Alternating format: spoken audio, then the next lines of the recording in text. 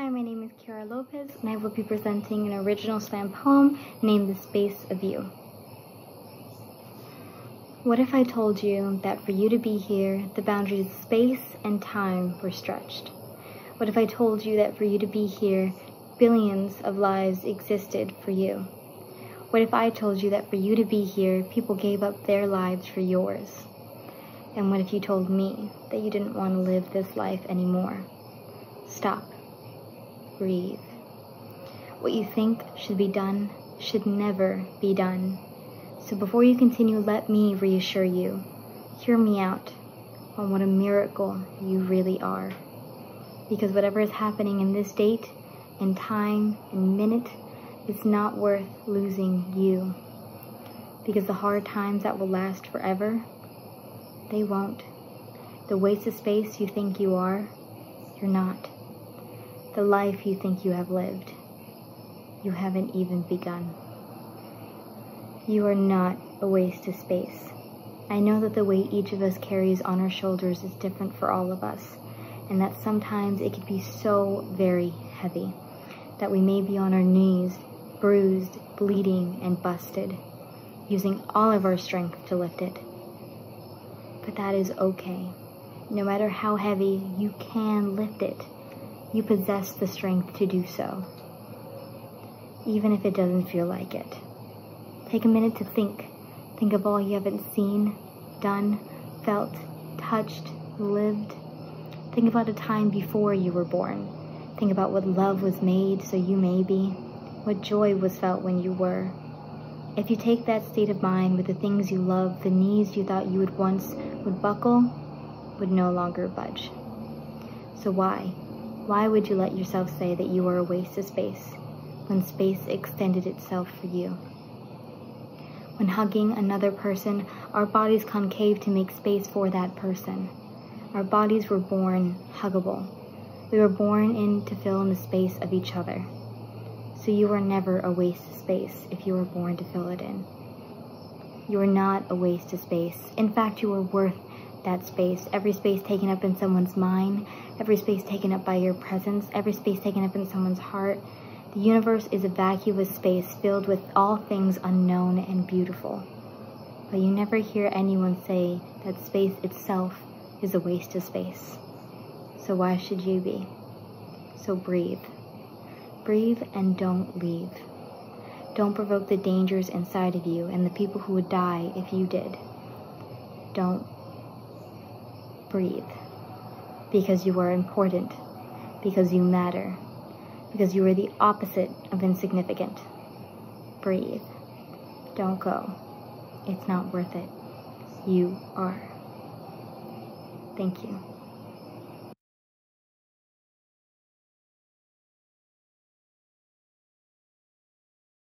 Hello, my name's Olivia, and this is my poem.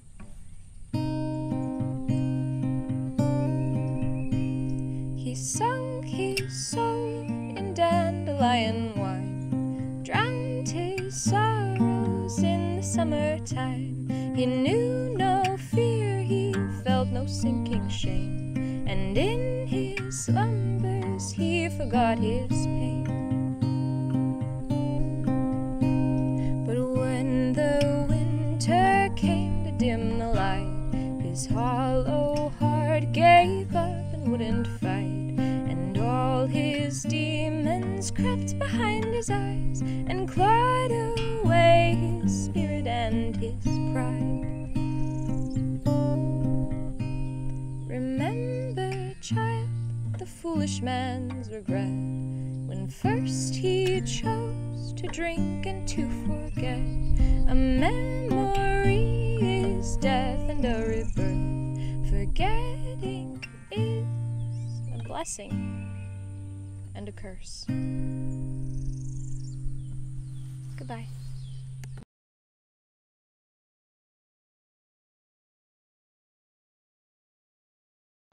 Feelings Can Be Too Deep, All I Want to Do Is Sleep, by Chloe Louisdor. In a grove by the two lakes that is home to shamrock green frogs and shiny slimy snakes, can be seen a place where the lost go to rest, their weary bodies when they need a calming sleep that takes away the stress of the lives they drown in, where they splash and cry, "I am overwhelmed by all the feelings and sounds around," and get told, "Be quiet, you're fine," or just try to get by. So they try to float, they try to get by, showing the signs they've learned to cope, but when asking questions, they lie, offering smiles and niceties to the crowd around, appearing as if we're having a ball, when really everything feels too loud, saying, "I found my peace, I'm doing great," or "I'm doing just," but they can't finish the line. The word gets stuck in their chest because it's just not right. They no longer want to lie and offer smiles and be kind, so they look the person dead in their eyes and say, "I am not fine." And that's when it happens, the opening of their mind. A door, ebony colored and etched with vines, appears right in front of them and offers them a choice. It says, "Open me and find peace, or keep me closed and fall to pieces." And without hesitation, they take that leap. And on the other side of that dark door, they see a grove tucked between two lakes that is home to frogs and snakes. Their mind goes blank. Sounds just right, and they slowly slip into a soft sleep. Feelings can be too deep. All I want to do is sleep, and so I do, and I dream of a place of peace, and that's a great feat for a lost person like me.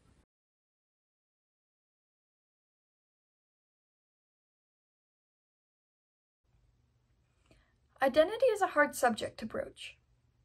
Knowing how to know yourself, how to express that knowing, how to parse all those fragments and make peace with them, it's not something that comes naturally. It's accompanied by the bitter promise of a battle hard fought, and I think it's one that I'm losing.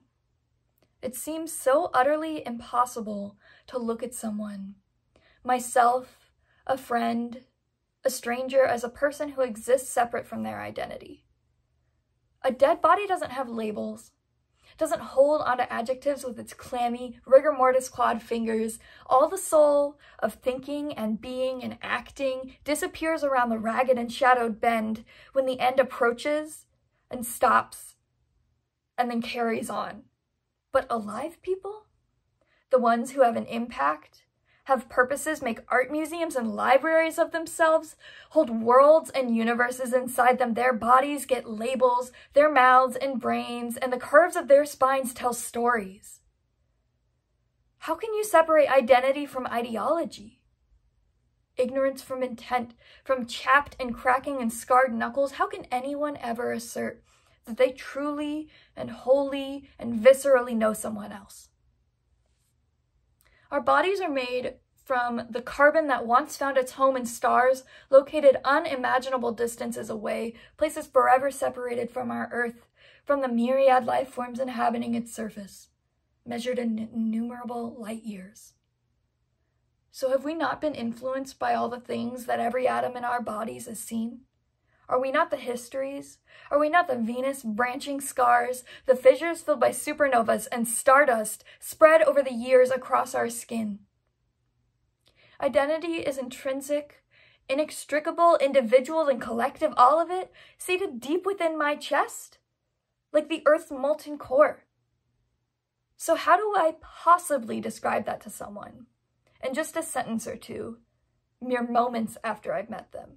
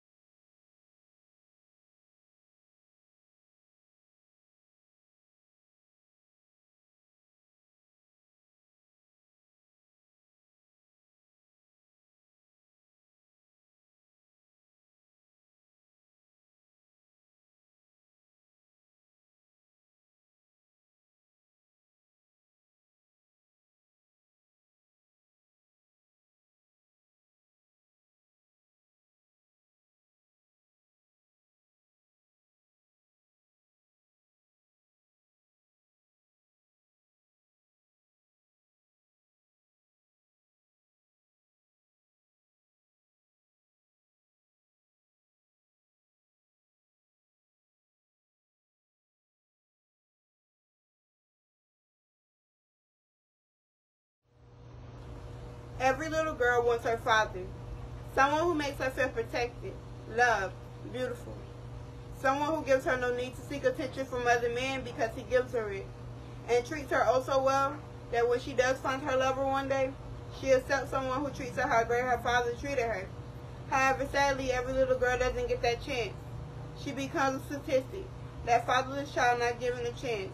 So she seeks love from the wrong ones, yearning for the love of a father, being manipulated, thinking this is the way a man is supposed to behave towards her, thinking this is as close as she'll get to feeling beautiful, accepting and settling herself for the wrong love day by day. A young girl born into a broken situation, this is the consequence she has to pay for it. Something she didn't ask to be born into, the toll it had in her life, greatly being affected by it. Never being able to be the innocent little girl who was daddy's princess. That chance.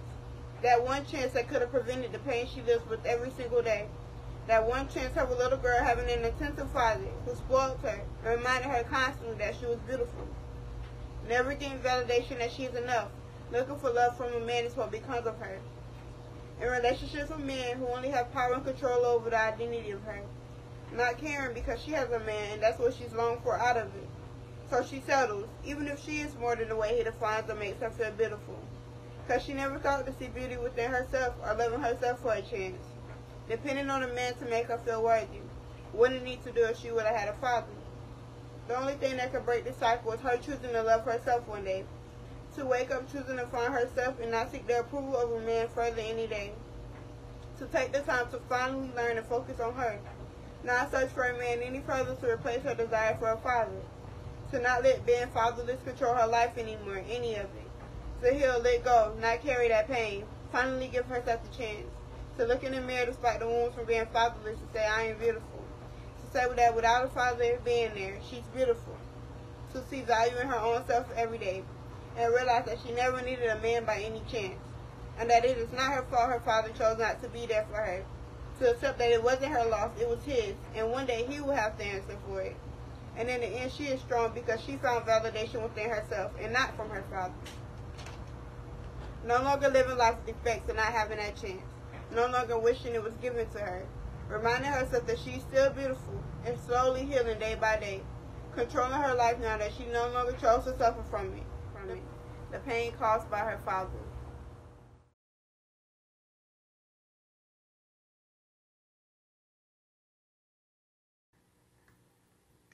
Take a step, take a breath, lift your arms, let go. Let the darkness rise and wash away. Swirling mists, glowing lights, one more day. One more day, one more breath. Let go, be free, find your place, find your peace. Rain so fresh it makes us new, drops so pure, growing hope pushes through. Pushes through, pushes through, push me through. Let me breathe, make me free, take these chains, take these walls, take these fears, please.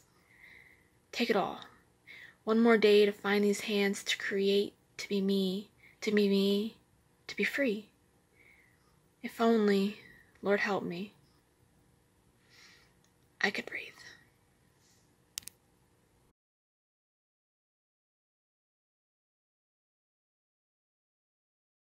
How you guys doing today? My name is Adrian Martinez, and I appreciate Poetry Slam for giving me the opportunity to express myself through writing. And today I will be presenting a poem called The True Meaning of Love. Love is what you give, not what you get. It's an act of kindness, no regret. In order to love, you need to respect. In order to love, you need to accept who they are as a human being, no matter their religion, political views, or the color of their skin. You get it. Let's be honest. I would love to gain love, but that's not how it works. You need to express love using your kindly words, especially your actions. Make that person feel like they're the main attraction. You'll feel incredible. You might cry.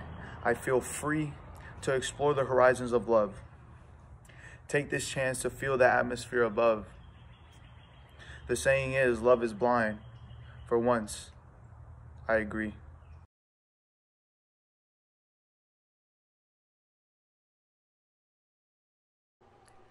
The world has grown dim by setting awareness and forgotten luxuries of human nature. False claimant of identification under opulence and lost pursuits of happiness. Progression of materialistic desire, tangible and comforting, makes an easy escape for submissive minds and depleted souls. Cushions for dissociated happiness and growth from lack of communication within ourselves and the present world. Building codependency on objects that can't perceive love, yet it fills the void anyway. Flamboyant distractions, we pause and ooh and ah, falsifying fascination and excitement for passion and love. The attentive soul is longing to acquaint the untethered from the finite affection of mundane possessions. This plane of existence is our Garden of Eden, created for communion and communication, yet we struggle to reconcile with uncharted family, asphyxiating on dissonant words in desperation for release and understanding. Ourselves no longer belong to us, but to the questions unanswered and the easily attainable answers. But there is no true understanding of this existence, not until the absent mind is overcome with advertence and change is everlastingly accepted as it is. The sociability and liveliness of the soul is within question of the ability to conquer the transient mind.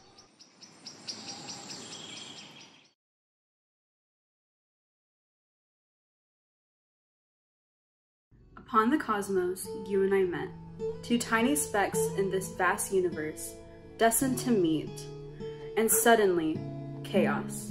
The Big Bang, the meeting of two young souls, stupid and naive, yet to experience the darkness that life brings. It's funny how one small moment can lead to years filled with happiness, some days filled with sorrow and comfort, while others mindlessly filled with years of laughter. In a way, not of romance, we are soulmates.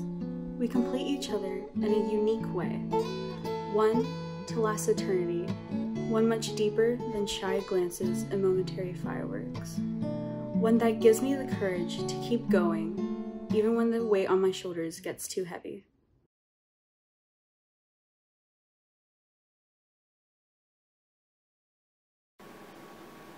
When I was little, my dad would always call me princess. So I grew up thinking that I was the princess of two different kingdoms. One ruled by the queen and the other by the king. They said they just liked it better that way. The queen always wanted me to study, but the king always wanted to have fun.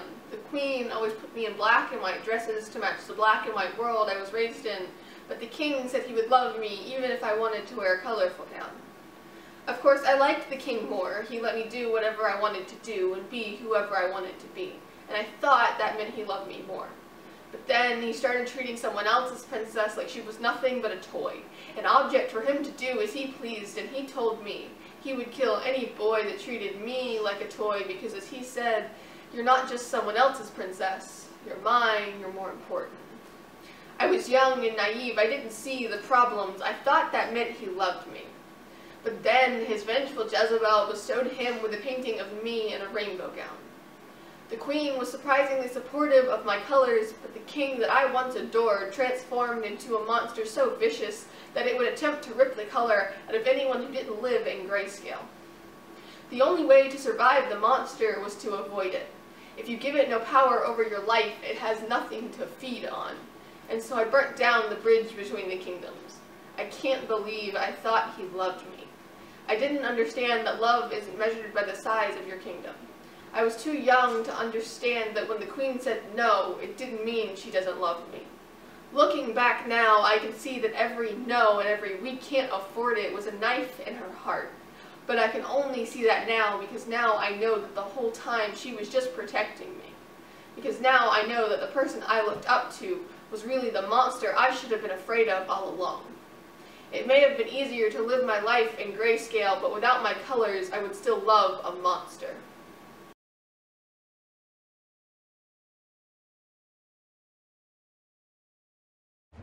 Hi, my name is Amore, and my poem is called The Stars Above Us. When I look into the window, I see shining stars beaming into the night sky. When I look deeper, we are the stars into that dark sky, but each star is different. Some might be duller than others, some might be brighter, but we all still beautiful in the night sky. Some might fall into space or even disappear into the night. We are stars that keep people stare in the dark sky at night. Every star is united in the sky like a family who never separates. When people see our shooting stars, they make a wish, realizing how important the stars are to their life. The stars see everything from above, to tragedy to happiness. Us stars quietly watch over. Some wishes might come true, some won't. People still have faith in our stars, since it might be their only hope. Many lose hope since their wishes are not granted. Still, we are the beaming stars that shine at night.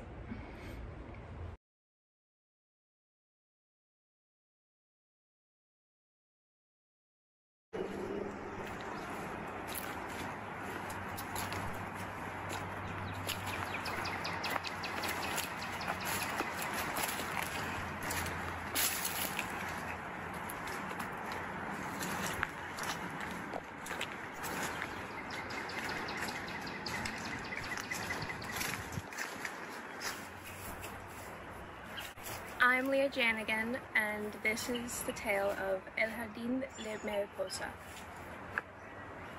the butterfly garden.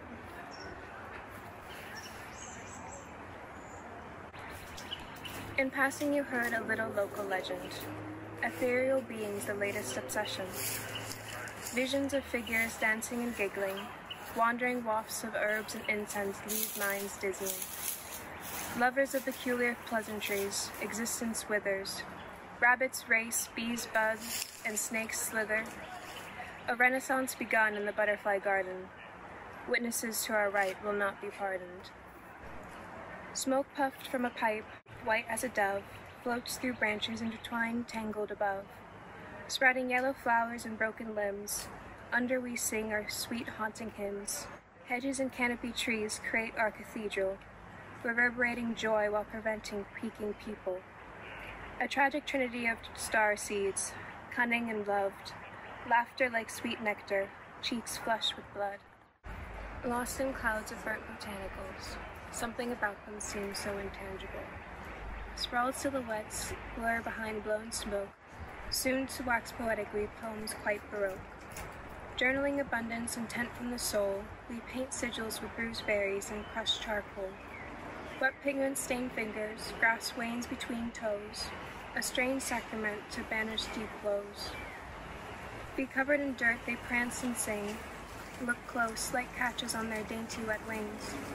A fuzzy fake glamour was gifted to this garden bubble, to enchant metamorphosis, mending meat so supple.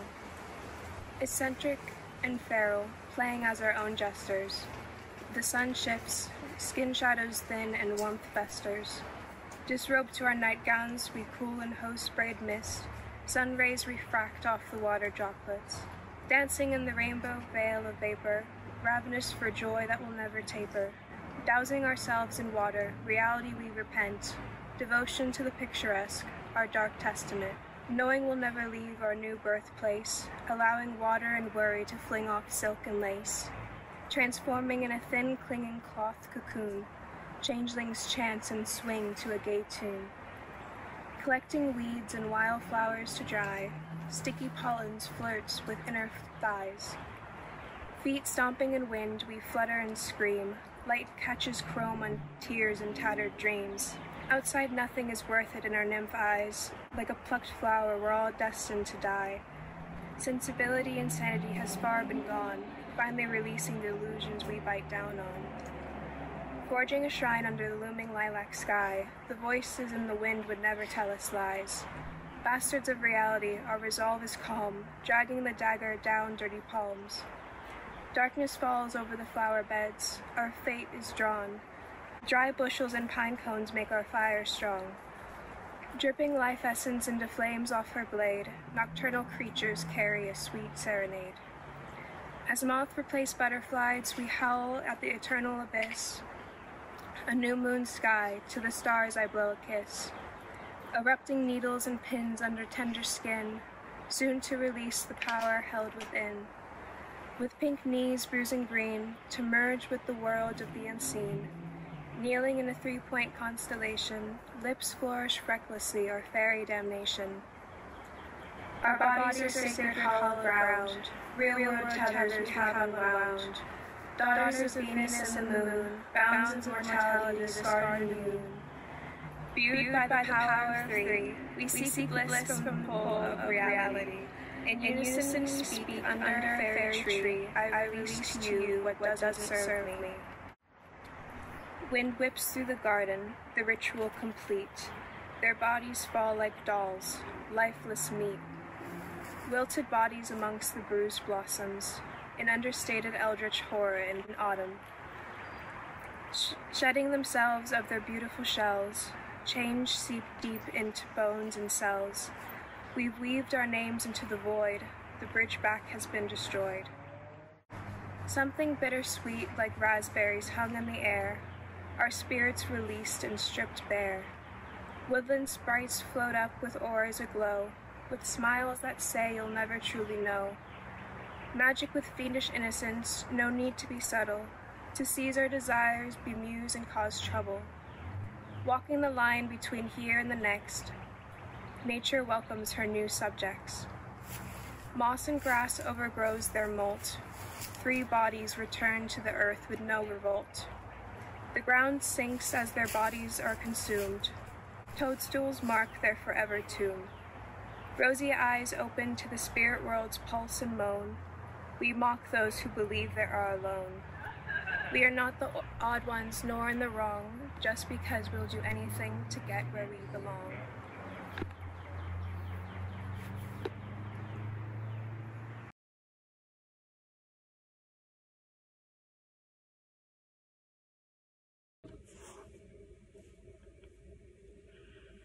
There is no harder risk. It is the perfect pain. Living in it will pull you out of your skin in discomfort, and chasing it will only deliver a painful quest. Rageful Passion is quite the novel by reading the blurb. Chapter 3 clears that mystery. Starting it may cost the world just as much as it can flow with no purpose. Keeping it is unnatural evolution, and having it feels like particular revolution. Within the power of its invulnerability to the relevance of its right and wrong.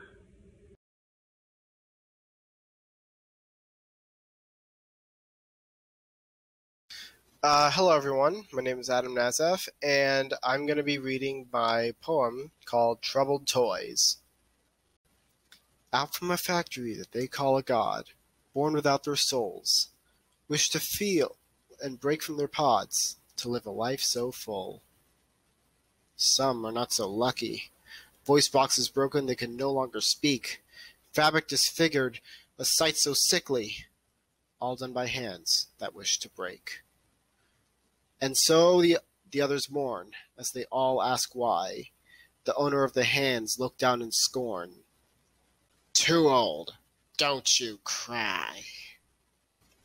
The playroom was emptied, with no one to speak, and they could only sit back in the corner, week after week.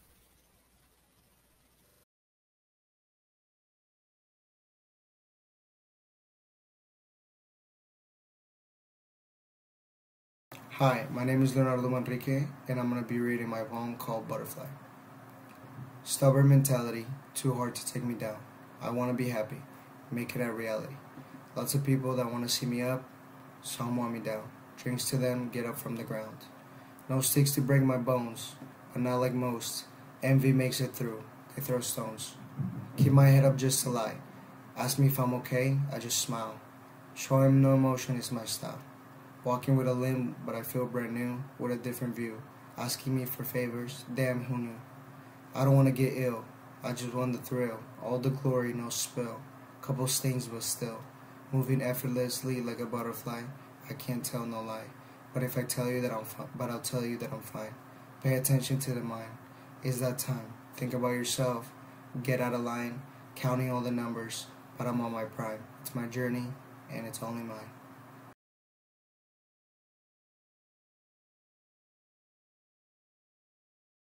My name is Rowan, and I will be performing my original poem, The Graveyard. I wrote for hours in the graveyard, headstones baking in the hot summer sun. Overheated, my fingers tapping passively on my keyboard. Uninspired, reflecting on my world, I sit, as dead as the people around me, yet alive. Versions of myself lie in these graves, past selves, discarded, useless. The graveyard is full to the gate, so it expands, making room for another empty shell. I get up, the sun too hot on my skin. I no longer want to write in the graveyard of myself.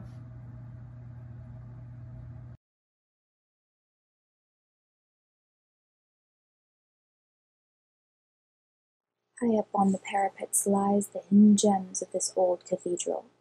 They stare at the world, ever vigilant, looking out on the sloping Seine River, watching the people rush about enveloped in the sludge of their own actions. They keep the sickness of the world out of the church, for no villain would want to go near their grotesque faces.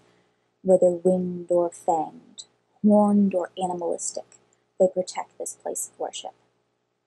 They stick out their gray stone necks to gaze at the world, their maws gaping from screaming at evil, and from spewing out the water that tries to drown them.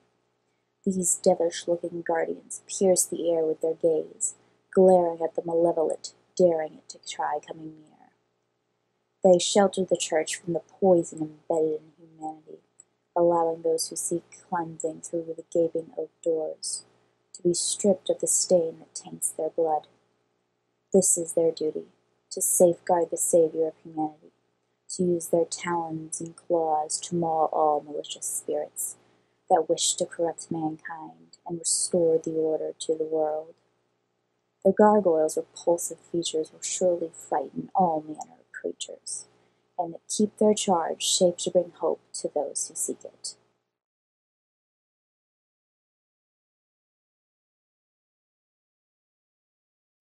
Hi, I'm Emily, and this poem is titled The Snow. The feeling that I'm feeling now is one I hate to know. Even though I've never felt before, I think this feels like snow. So delicate and soft it seems, sparkling in the light, inviting and entrancing on a cold, dark winter's night. But once you step into it and it's falling all around, you realize that beneath it hides a dormant, empty ground. It dirties up your shoes, your coat becoming heavy. The snowflakes fell before you, a damp mass of white confetti. And then the cold sets in, starting with your feet. Fingers placed in pockets, turning now you must retreat. But suddenly the twinkling light, the magic all around, has dissipated, disappeared, and left without a sound. All that's left, a whistle of the wind within the trees. The droning fills your ears, the numbness reaches to your knees. That feeling that I felt before, the one you're feeling now, the ever-entrancing emptiness of the snow upon the ground. Thank you.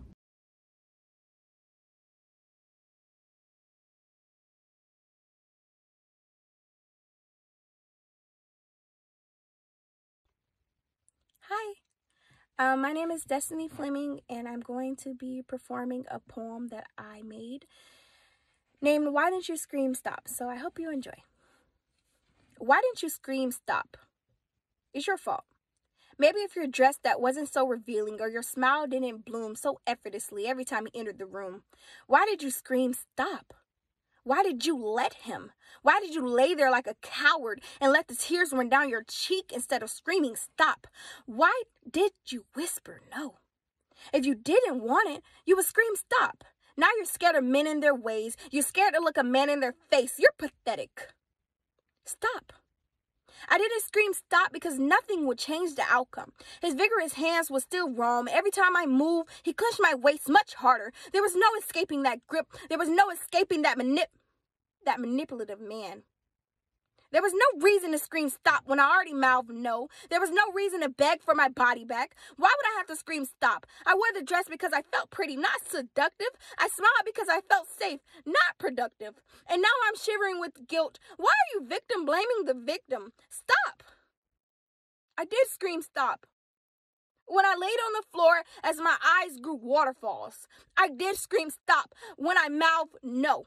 I did scream stop when I pushed and pushed, but the grip around my neck only got tighter and tighter, and my face only got whiter and whiter, and the more I moved, the more I got tired, and the more pain I felt, the more he got higher. I did scream stop when I mouthed no.